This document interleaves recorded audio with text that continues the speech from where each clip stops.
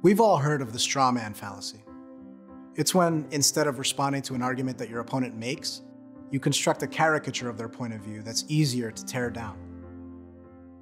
Do you believe that cultural issues such as single parenthood may contribute to disparities in outcomes between skin color groups? You're a racist is the straw man. Do you believe that America needs a welfare state to protect its poor? You're a communist is the straw man. Do you believe that police can help keep our communities safe?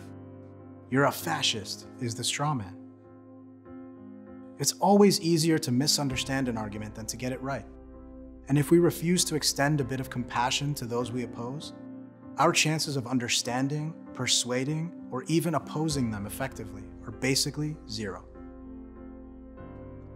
The fact is that, at bottom, we aren't all that different from one another.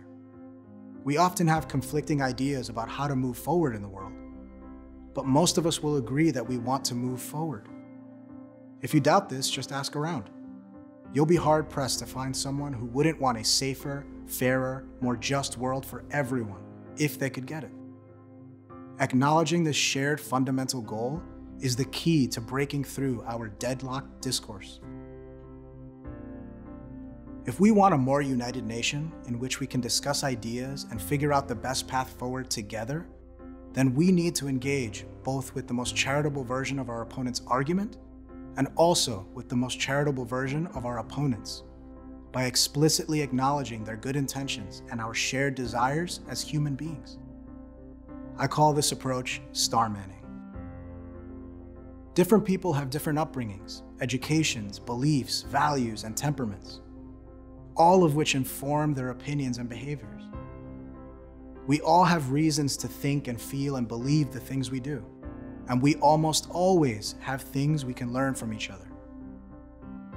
When you treat others with compassion and respect, you never know who might respond in kind.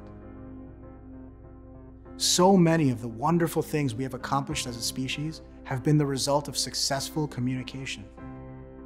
If we're to continue to make progress, we need to actively foster a culture of good faith and honesty, based on the knowledge that we all have the same fundamental desires.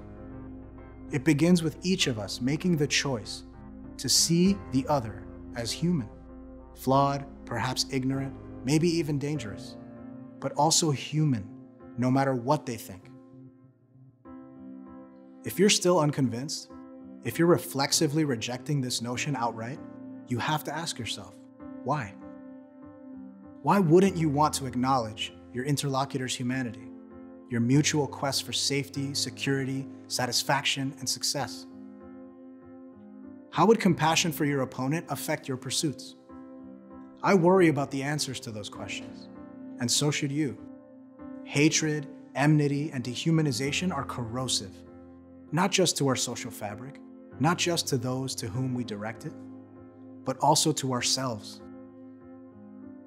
Our discourse is rife with belligerence and bile, and our platforms are designed to stoke polarization.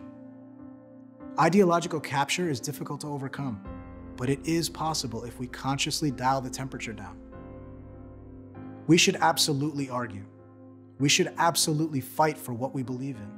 We should absolutely stand up for ourselves and for those we believe are downtrodden and disenfranchised. But we should also respect the humanity present in all of us, even those who hold and act upon terrible and destructive ideas. Give others the benefit of the doubt. Favor patience and compassion over condemnation. When you find yourself getting agitated, stop. Acknowledge the emotion, voice it, and make a conscious effort to not let it overwhelm you. Difficult conversations are fraught with challenges, but they also offer unique opportunities. Even if you can't get through to the person you're directly talking to, bystanders and fence sitters might be moved by your arguments, especially when they can see you as reasonable, compassionate, and fair-minded. And be open to admitting when you're the one who's wrong. Emulate the behavior you'd like to see. View being wrong as an opportunity, a chance to be better, smarter, and more on track than you were just a moment ago. Whether we ultimately agree or not, whether we try to communicate or not, whether we choose to be compassionate or not. We have to accept that we are all on the same boat. We will sink or sail together, and we ignore this fact at our own peril. Let's not. I'm Angel Eduardo. Have better conversations with me at fairforall.org.